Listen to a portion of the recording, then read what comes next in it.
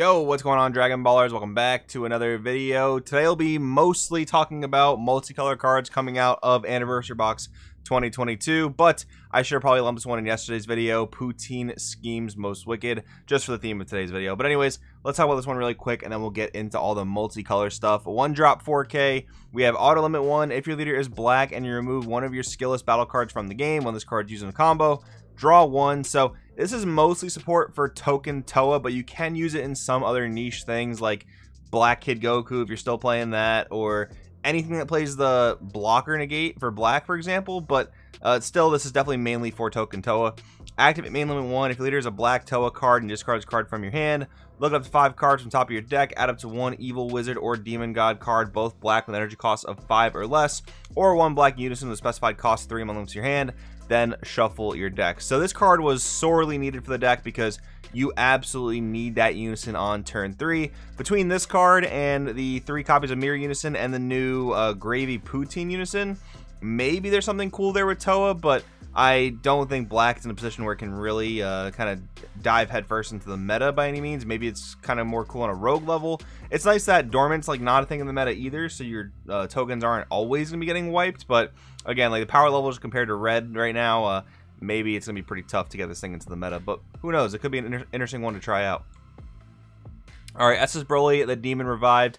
2 drop 15k. We have a red green Z battle card. Now note, this costs 1 red and 1 green energy, but the Z energy requirement can be any color, not even red or green. So just keep that in mind. Permanent, if your leader is a Broly card, ignore this card's specified cost in all areas, and this card can't be KO'd by skills while it's in a battle area. So yeah, this is going to be a 2 costs of any color. So there's like the red Broly leader that you can only play Broly cards in your deck. That's also going to apply to your Z deck. And then of course you got green old school Broly, you've got black Broly, and you've got the red green Surge Broly. So those are all decks for this guy. When this card attacks, use a 1 red or green card with 5k combo from your drop in a combo. The skill is negated for the turn. And if you have 4 or fewer cards in your hand, draw 1. That's actually pretty nice for black Broly for 1, because that leader is probably going to have very few cards in hand. And also not bad for Surge Broly, because a lot of times Surge Broly doesn't increase his hand size. He just combos and draws, keeping it at parity. So that's kind of nice there. Active main once per turn. Discard 1 card from your hand. Add up to 1 card from your life to your hand. And then choose 1. Your opponent either pitches a card from their hand, or you get to KO something 20k or less. This card seems solid. I mean, as far as like old school Broly support goes, this does a lot. I do like it. Surge Broly, maybe there's some potential there. We talked about the Black Broly Surge leader yesterday, and I don't think it's going to be all that great, just because, again, the old leader is very, very weak, and the Surge leader is cool, but costs 2 and makes you pitch more cards to play things. So don't see so much potential in that one, but Red-Green Broly, quite possibly. Maybe even Old School Broly, because some people are making Set 1 Broly work for a bit there at the Rogue level. That could be a pretty cool thing. Alright, Super Baby 1, Parasitic Comeuppance. We have a 2 drop 15k unique barrier. If there are 4 or more Brainwash cards in your drop, this card gains Deflect in all areas. Auto, place 1 card from your hand at the bottom of your deck. When this card's played, add up to 1 Dr. Mew the Mastermind, which is the deck's Graceful Charity, if you're familiar with the Yu-Gi-Oh term. From your deck to your hand, then shuffle your deck, and then activate main limit 1. If your leader's a yellow baby card, play up to 1 Super Baby 2 Vengeful Rampage from your hand on top of this card, which, if you don't know, is a 25k dual attacker with Offering, and when you play it, you can negate all the skills of your opponent's battle cards on their board, ignoring barrier.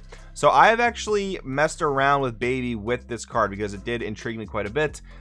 It's definitely a cool addition to the deck, but costing 2 definitely takes up a lot of energy, I'd say, on a deck that wants to be very, very aggressive. The Baby that it plays is definitely not the strongest one they could have picked. They could have chosen to support the older 5-drop, or the other 5-drop, I guess. The one that, like, you pitch 3 cards and you're minus your opponent's whole board and they're leader by 20 or something along those lines. That could have been a little bit better, or maybe it could have just been any 5-cost Baby. That would have been pretty cool. But searching the Dr. Mew from the deck is definitely a really nice consistency thing. That part has been really cool about this card. But yeah, the card is, in my opinion, not going to make Baby a meta deck, but it could be like a rogue glass cannon type of strategy. It can get a lot of attacks off by turn 2, so that's definitely one thing for sure. Hit, Pursuing Improvement, 2 drop 15k, Deflect, Blocker. If you have 3 or more energy, when this card attacks or activates Blocker, use up to 1 blue-yellow multicolor Universe 6 from your drop in a combo that skills negated for the turn. Then at the end of the turn, switch 1 of your energy to active mode. At the end of your turn, switch this card to active mode. So that's nice. You're getting the 15k attack, you're getting the block, and you're getting the I guess, like Z energy generation as well as arrival fodder. This card's not bad, but the weird thing about so many of these Z battle cards is that they don't have barrier, but they're like engine cards. There's a bunch of these cards that if they live on the board for a long amount of time, they're gonna allow these decks to continue to play their engine and increase their card advantage, but they don't have barriers, so they're gonna just die super quickly, whether it's to some sort of counterplay or some sort of negate, or just on the following turn just die to battle or die to card effects. So yeah, I mean, I just don't expect this thing to live very long unless you have a method of giving it barrier, and I don't think there is a way in U6 to do that. I could be wrong, but yeah, these engine cards are cool, but they're not going to stick around enough to generate enough value, at least in terms of like meta gameplay. Then we have Chilled, Ruling Through Fear. We have a 5-drop 20k arrival for a red and a blue dual attack blocker. If a red-blue multicolor is in your energy, reduce the combo of this card in your hand by 1, so it's a free 5k.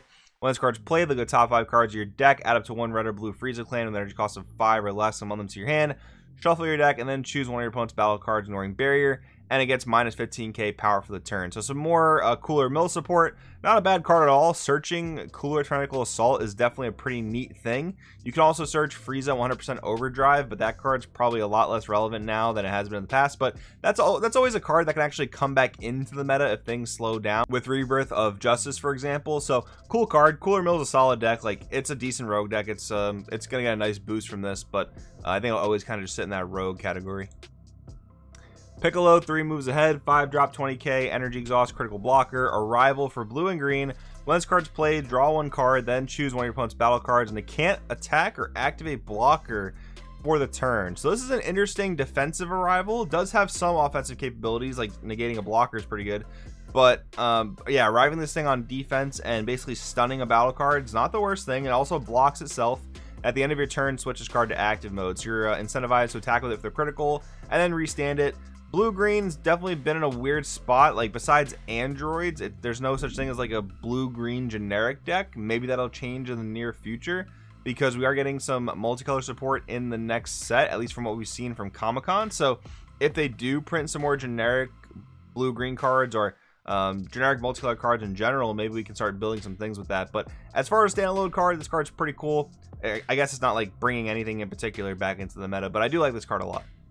Alright, next up we have Cell Unending Despair with a slew of cards that go along with it. So we have an 8-drop 15k, and it's a 5k combo with 1 energy cost. What a weird like pairing of stats, just something that I find funny. But anyways, we have a Barrier Battle card, Arrival for a green or a yellow energy. Permanent, if your leader is green or an android card, reduce the combo cost of this card in your hand by 1.